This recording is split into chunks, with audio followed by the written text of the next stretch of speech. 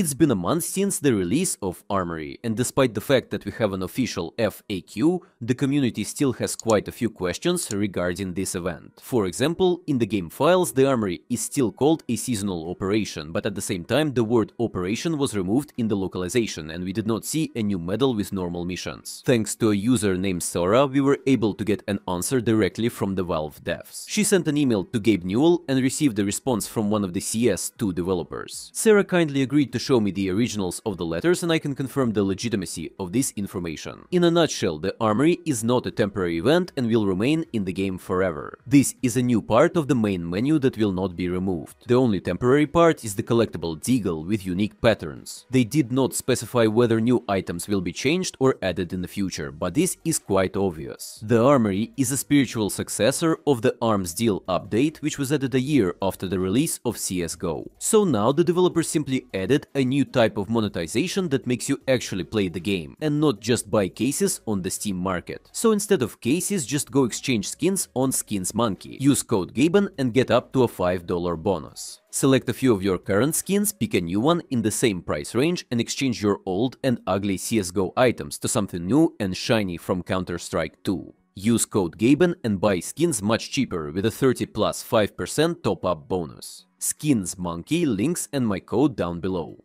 Along with a major Counter-Strike 2 update, we got a new minigame map type in Source 2 tools. Generally, it's not really needed to create a new type for custom game modes. Almost everything can be implemented on normal maps using scripts, especially considering that the developers have a full-fledged Pulse tool for visual programming in TypeScript. This line first appeared in the Dota 2 update with a new character called Ringmaster. But the problem is that it is not used in any way in Dota or other Valve games. Minigames with fishing and fight clubs use a completely different type called UI background, that is something that can work directly in the Panorama UI interface, like a built-in window. For example, in CS2 the same type is used for all backgrounds in the main menu, weapon inspections and preview screen in settings. The only reasonable explanation why devs need a completely new map type is to create exceptions in the engine. For example, if in the main game and modes there are some restrictions on various mechanics or actions, then when the minigame mode is activated, these restrictions disappear and the developers give map creators more freedom and access to more functions. Such improvements will greatly help modders like Lily, who rolls out new minigames almost every week using the current hacks or workarounds of mapping. Ultimately, it would be great to see some kind of the arcade mode from Dota where you can create completely unique games without any restrictions. By the way, custom games in Dota use the standard map type, not the new one. Immediately after the release of Counter-Strike 2, scripts for the official surf mode and bot training aim maps appeared in the files. In theory, this may be related to Deadlock, which is also interesting. However, it is still in the early alpha, and adding such functionality, not to mention the tools, seems a bit too early. The first mentions of keychains for CSGO appeared in 2017 when the names of 6 models were leaked: a K-47, Banana, Bloodhound, Grenade, Plasma Ball and Sugar Skull. But in the end we received only 2 of them, and even then one is not a banana, just some kind of sausage. Based on this we can assume what other options we can see in the future. Jamesry Gregory noticed that there are 3 unreleased skins in each new collection, and it's kinda strange since previous collections had 19 skins when these have only 16, so maybe we will see them in the future. He also showed an interesting concept of how keychains might look on knives, and it seems like a really good idea since we see melee weapons much more often than skins. Speaking of keychains, I'm almost sure that the developers have prepared some sort of team keychains for one of the following majors. They don't really need to model each logo from scratch, and they can simply use a pre-created metal plate to which custom material will be applied.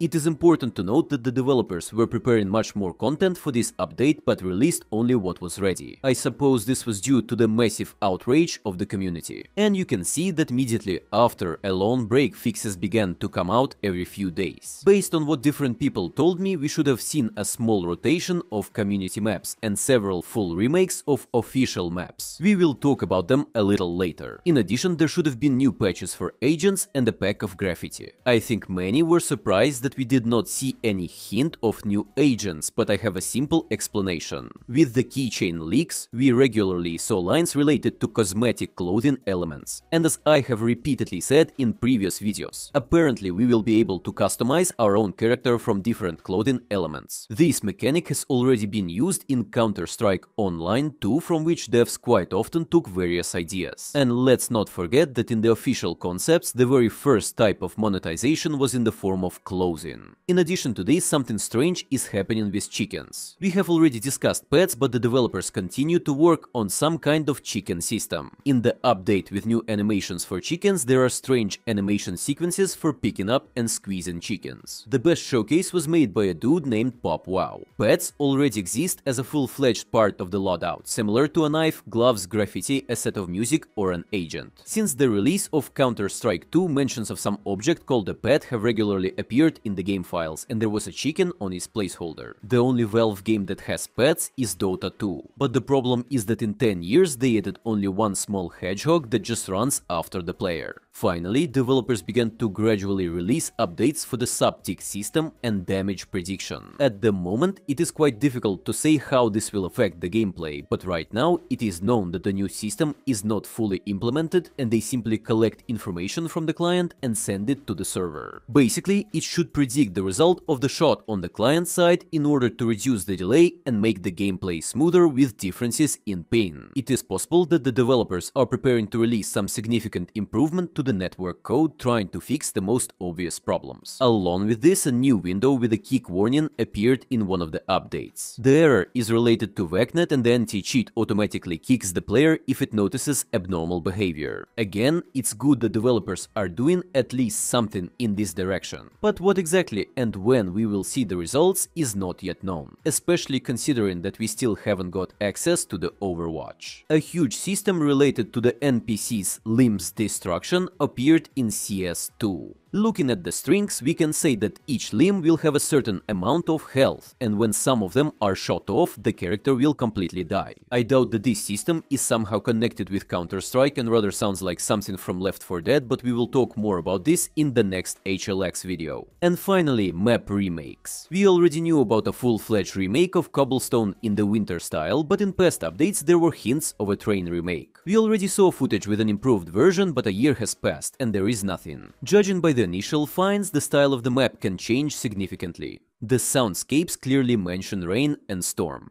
A new blend material for simplified creation of the wet surfaces has appeared in the tools. All sorts of lines related to rain rendering and shaders regularly appear in the engine strings, and a graffiti with an abbreviation like Die AF or Die in the Fire 2024 has appeared in the decals. Additionally, according to my info, we should see Lake and some maps for the arms race. It might be Lake itself though. Leave a comment with a brick emoji if you watched this far and check out the previous video in which I'm going